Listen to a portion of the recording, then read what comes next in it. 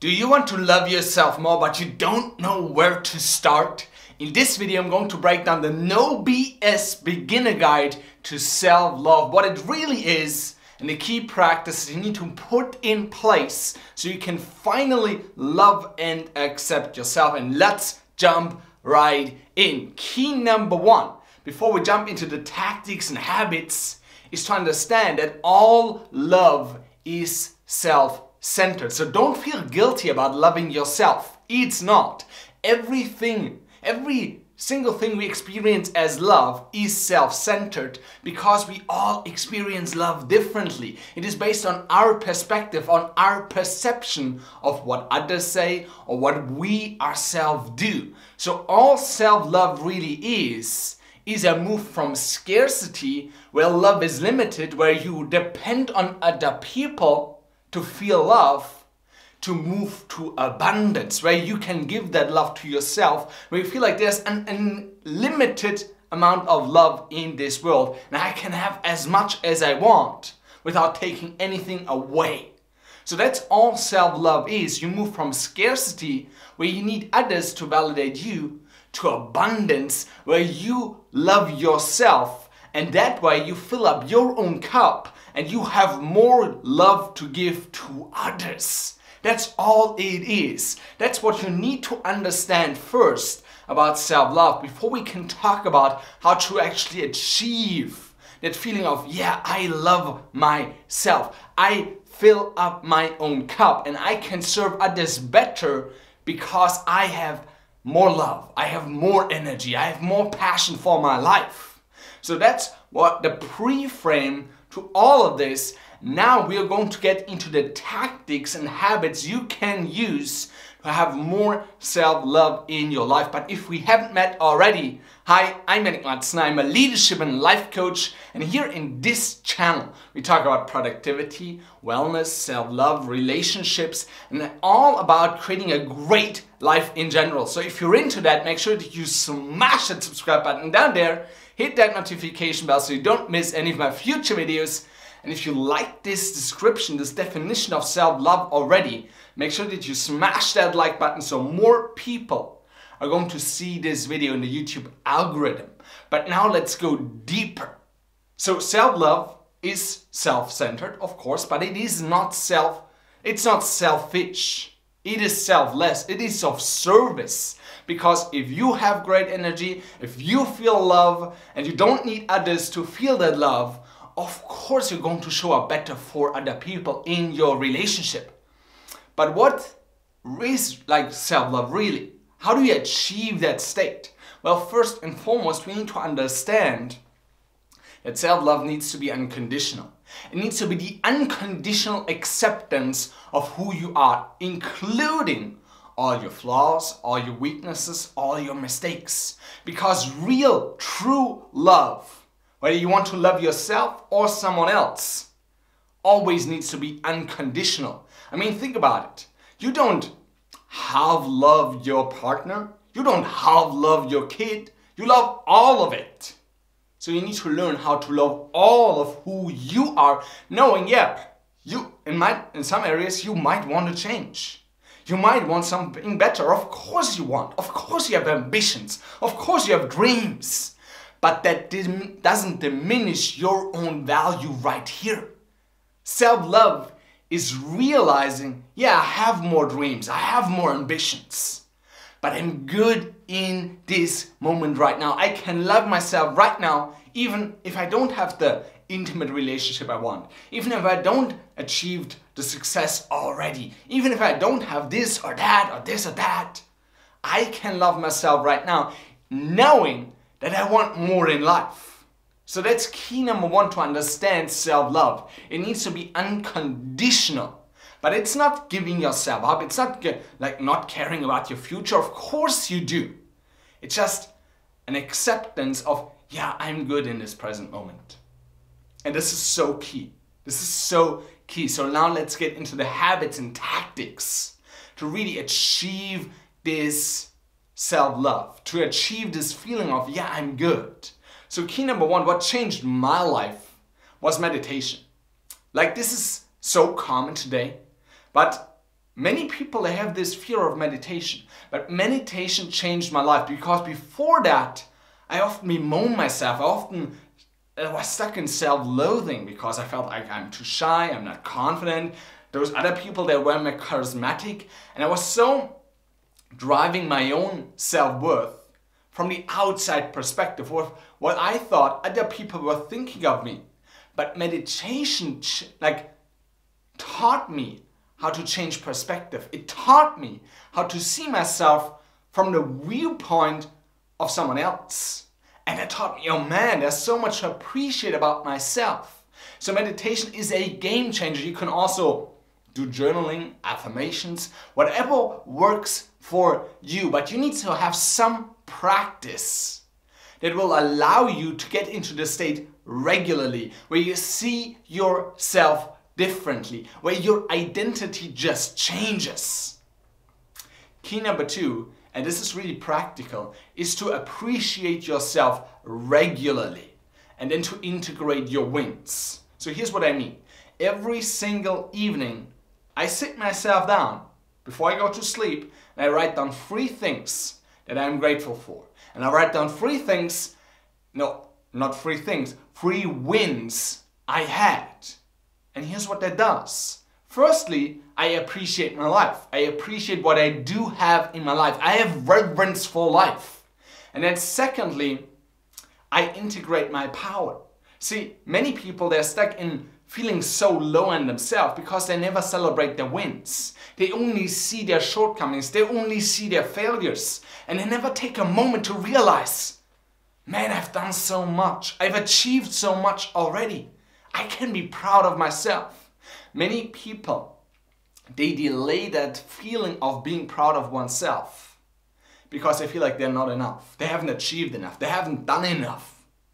But you need to integrate your wins, because more confidence, it comes from practice, it comes from living congruently, but it also comes from simply celebrating your wins, integrating them into your own being. And when I talk about this practice, it's important to note, it's not enough to just think about it. When you think about what you're grateful for, when you think about what you're proud of, you need to feel that emotion. You need to feel it in your heart. So you need to get in your heart for this practice. I mean, you could say, yeah, I'm really proud. I'm a great parent. But you need to relive a moment. You need to relive an experience. I feel like, okay, in that interaction with my daughter, oh, man, yeah, I did the right thing. It wasn't easy, but I did the right thing. That changes it. I feel it right now. I moved from my head into my heart right now. I can feel it. I can feel that moment, and that changes everything. So when you think about what you're grateful for, when you think about what you're proud of, you need to feel that too. And many people, they try to think themselves into new thoughts, but it doesn't work, because your feelings dictate your thoughts. So how you feel influences how you think about yourself. So change the feelings you experience on a daily basis, and you're naturally going to change how you think about yourself, and you're going to see yourself differently. So this is key. Number 1, meditation. Number 2, simple practice. Every evening, write down what you're grateful for and what you're proud of.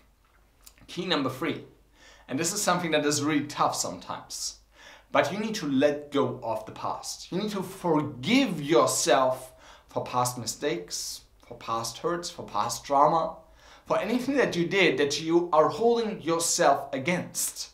That is really important. If you want to love yourself, you need to love your past, because it brought you where you are right now.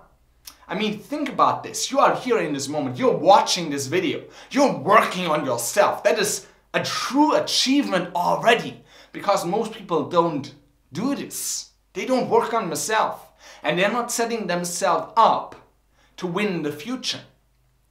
But oftentimes, even though you know you want to change something, you still bemoan your past. You still feel like you didn't do the right thing, and you hate your past. You hate on you, how you did that. But you need to love your past, knowing it brought you to this moment, and it's going to serve you in the future. I mean, for a long time, I didn't appreciate my past either. Like, I was that shy, insecure kid who got laughed at, bullied, rejected all the time. And I didn't like it. I didn't like how I responded in those situations as a teenager or young adult. But then, firstly, I learned meditation. But then secondly, I also learned, yeah, that journey, it is unique to me. And it brought me to this moment where I can start teach to others what I've learned, what I've gone through. So if I share this, you don't have to go through the same as I did. So I can use my past, which wasn't great. I can use my past to build a better future and to help others. I mean, when you shift into service, when you shift into future building, when you shift into vision and just creating your life, when you go back into the driver's seat, you start to see your past differently. So think about, how could my past serve me?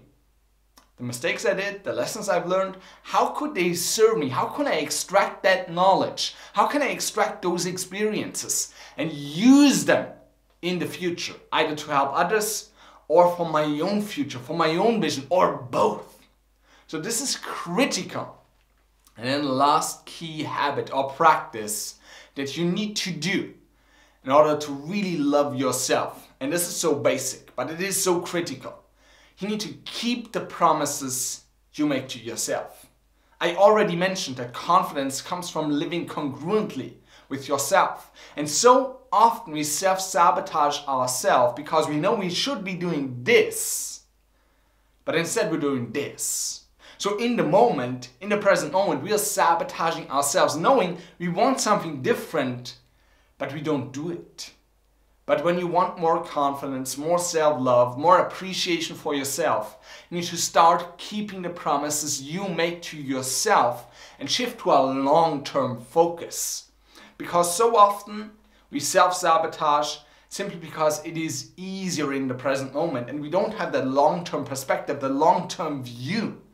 So what you need to do is first paint out a vision, paint out a future, paint out a goal of how you want to feel each and every day about yourself. This is critical. Most people, they've never defined how they want to feel about themselves on a daily basis. And that's why they always take what's like life given them. But you get to create the emotions you want to experience. That is up to you. So you need to define, how do I want to feel? And then secondly, you need to define, what do I need to do today to create that emotional reality? I mean, here's another truth. Self-love, it won't show up today.